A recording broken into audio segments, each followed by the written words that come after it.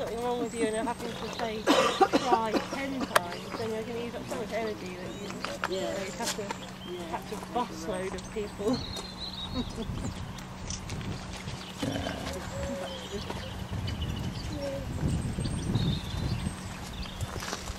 Beautiful. Good, enjoying the tour? Yes, very much. Great, well, you've brought the weather with you, so Yeah. congratulations for that. Much, much better than it has been. Okay, you've introduced the tigers, so... Yeah, just a little bit. Okay. We're just waiting for my colleague Steph. She's going to fetch the all-important meat from the butcher room. So she'll be back any minute, and then there'll be a lot of excitement. We feed the tigers 6 days a week out of 7. Okay. Which replicates the fact that in the wild they don't feed every day. They may go 14 days in between a kill, and that's not because they don't want to feed often like we do. It's just purely down to their ability to succeed during the hunt. And although they're apex predators where they live throughout their Asian territories, in actual fact only 1 out of every 20 attempts to kill will actually be successful. Right. Why do you think that it's such a low success rate? What things might impose themselves on their ability to kill, do you think? I suppose because the... Sorry? The wilds of the other animals. Yeah, okay, so it's other animals that share the territory obviously are all pretty scared of tigers, you know. They're the main threat to their livelihood. So when tigers are out hunting, i.e. when they're not resting up and keeping out of the way, the forests really become alive with alarm calls, and other animals know that they are on the prowl and they're wanting a meal. So you've got the monkeys calling and the deer calling, and everyone's basically shouting, "Get out of the way! The tigers are coming for you." So, any other reasons why they might find it more, difficult to hunt their prey or kill their prey, shall I say?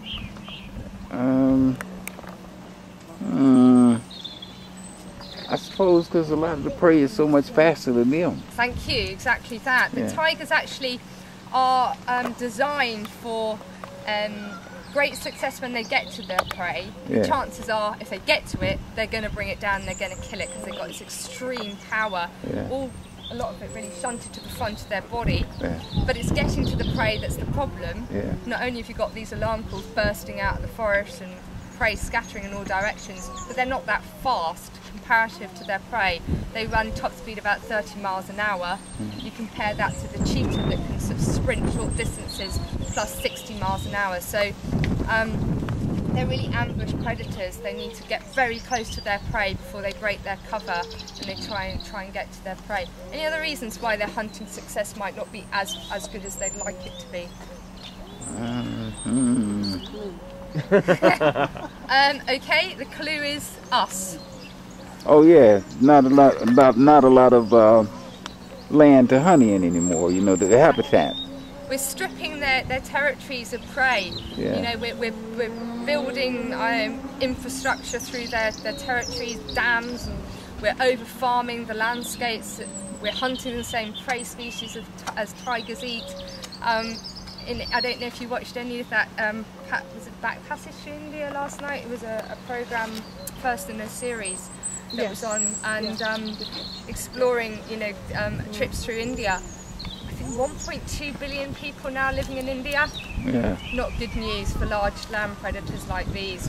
Competition now is really high. The tigers are starting to fight more and more over territory that's got prime prey. One tiger in Siberia, for example, would be roaming a size of land geographically roughly the same scale as the Isle of Wight. Wow. And that's what one male tiger would need for a sustainable year's prey. So it's, obviously in Siberia the prey are scattered much further apart because the woodlands are much sparser. In India a territory may be 20 square kilometres, so it can be a lot smaller. In any case, they don't eat as often as they'd like in the wild, but here we feed them little and often. They get 1 star feed where they cleanse their systems through. just drink water. Of course, we're best of friends when we're about to feed them. Yeah. But it's not really cupboard love. These ones I've raised since they were tiny. Whoa, whoa, whoa. Me first. You'll notice that the orangey one, she's called Zia, is the dominant one out of the two. She's older by six months. They are full sisters, same mum, same dad. They were put in together when this one was a year old and Zia was 18 months, and they have got on really well. In the wild, they would not tolerate living together. Obviously, females would kill each other. They wouldn't go near each other's territories. And again, that's all to do with knowing that they have to live alone to hunt and survive. So Steph and I are just going to put some meat in for them. What have they got to eat, Steph? They have got horse meat, which is their staple diet at the zoo. Sorry for horse lovers here, but they do eat horse meat. It's their favourite food. And we have to get it brought over from the mainland. Actually, we used to be able to pick up fallen stock on the island and pick up farmers' fallen stock. We're not allowed to do it anymore, so we have to cart the meat over from the mainland. It's all the restrictions that come about with DEFRA tightening up on. Basically, it came down to us needing to establish a human consumption standard knacker yard facility. There's just no way that we could finance that. So, and even still, all the bones had to be taken and the offal had to be taken to the mainland because there's no incineration plant here to deal with that, which costs a lot of money. So now we just get the meat brought over and it's only the bones that need to go back. There's no guts and intestines because we used to butcher everything on site. Which, from our point of view, is not as good because we used to get loads of really fresh food and lots of variety of diets, and now they tend to be more horse and beef. The white line caught a crow the other day, so they do still take a little bit of wild prey, but it's illegal to feed them anything live. Obviously, that's in this country you can't do it. We wouldn't if you could. So it's everything that comes over and is frozen and then defrosted for them. So Steph and I work together in a pair, and it's very necessary that we do work with the cats in this way because there's no room for error, and human error working with these animals tends to be terminal. So we'll be sort of coming out in a body bag, which is be a good show, but a great personal expense for us. So we always work together. Even though I brought these tigers up since they were tiny, Zia, the orange one, came to me a day old. She was literally hand-sized when she was given to me. Slept in my bed. I used to take her in the sea for swims. She used to bathe with me. So we have a very strong relationship. But if I went in with them, the chances are I would be killed quicker than you would be because they don't have any fear of me. So they would probably try and welcome me, run to me, knock me over, and the act of falling, and then they'd probably get overexcited, and it would probably be over very quickly. If you went in there, do you think that they might attack you and eat you? Yeah? Oh yeah. Think you're tasty? Not risking it. Not risking it. No. Well, I'd put the money on them attacking you, but not the money on them eating you, because they're well fed and they're not used to eating humans. It's probably quite an acquired taste, really, human. We put lots of deodorants and synthetic scents on ourselves, which they probably don't like. We're quite salty, apparently. Who have you asked? Well, I have friends in funny places. So the humans probably not really on their agenda if they're living in a situation where they're getting fed often. If they're in the wild, yes, they will start hunting and eating people if they don't have enough of their own prey to hunt. But if you came in here, the chances are that the initial scenario would be that they would actually be very, very frightened. They're quite used to you being here. They're cool about that. But if you were suddenly in here, they'd be terrified. They'd be wondering, who are you? What are you going to do? They can't escape, and they would know that they can't get away from you.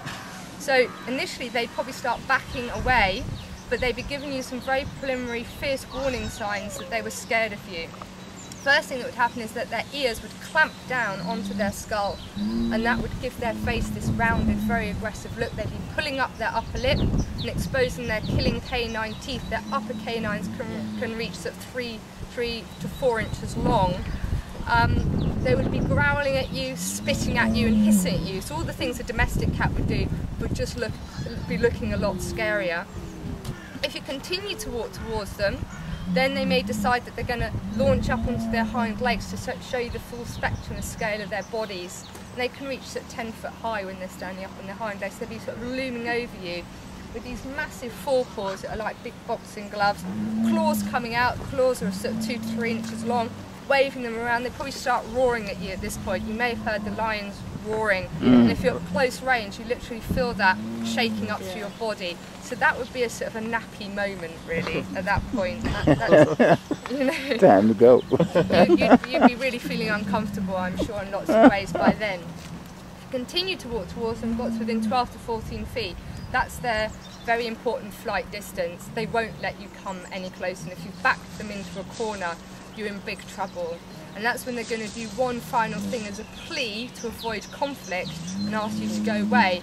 They're going to turn their ears around and show you those white markings that are on the backs of their ears. And that's really saying, look, if you don't get away now, you're going to have no choice but to launch an attack and kill you. If you stood your ground and you look them in the eyes, you're basically saying, you know, I want to fight you. And that would be a wholly bad idea.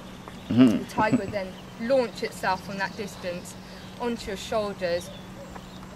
Obviously, the collision is going to send you falling to the ground. They're going to grab round your upper region with their claws, digging into your skin.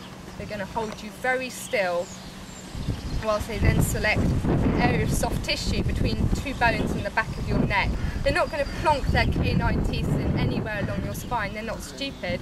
If they snap a canine teeth or fracture it in any way, they can't hunt in the wild, and they're solitary hunters. Their teeth have little, what we call mechanoreceptors, nerves right on the tips, and they allow the tooth to actually feel for the area to go through, prizing the bones apart into spinal column. That's a brilliant technique for disabling prey, because you're paralysed. You can't thrash around, kick them, injure them. And then whilst you're in your death throes, without being too graphic, and your nervous system shuts down, you'll be twitching around a bit. The tiger's whiskers will come down to form an umbrella on the surface of your skin. That detects any final movement, so the tiger knows when it's safe to let go of you, or of course if it's going to haul you under a bush and start consuming you. Unlikely, as I say, that it would probably just turn its nose up and walk away, to be honest, and wait for its meal to come tonight in this situation. So the whole thing would be a bit of a waste of your time. Sorry? You'd be, you know, having been attacked, then you'd be dead. You'd be dead? Yeah. Well and truly. You would be deader than dead, absolutely dead. Yeah, they're very effective killers, you know, when, as I say, once they get to the prey. Sometimes they go for strangling their prey, but an animal of our size, they'd probably go through a neck bite. Probably best, though, that you would be killed by a tiger than a jaguar, because they go for crushing head bite. Yeah, I'd rather be killed by a jaguar. You know, and stuff. So their tongues are actually so rough they can lick the hair off the meat. They don't like the hair, or you know, if we give them a chicken, they end up covered in feathers from a turkey.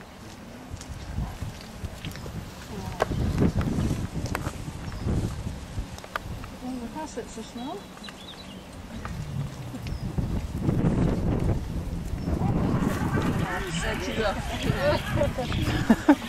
Get in the hive in the bushes.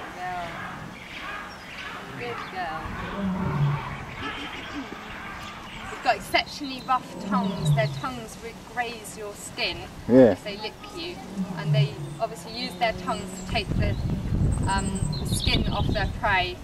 And they've got little tiny incisor teeth that are built in between their main canines. They normally have 5 to 7 upper and lower between their canines, and they'll use them to pluck the fur and the feathers off their prey. So you'll see them and there'll just be feathers everywhere in their mouth. And unlike us, they have 3 sets of teeth in their lifetime, and their adult teeth will grow up inside their juvenile teeth and push them out, so that they have a formed tooth. When their juvenile canines come out, they've already got their adult teeth formed. It's no good being a toothless tiger. It doesn't really work. So you should be putting around the other side, so she should be over there eating, I suspect. So should we and have a look at her. You should be able to see her through the windows of our China cave.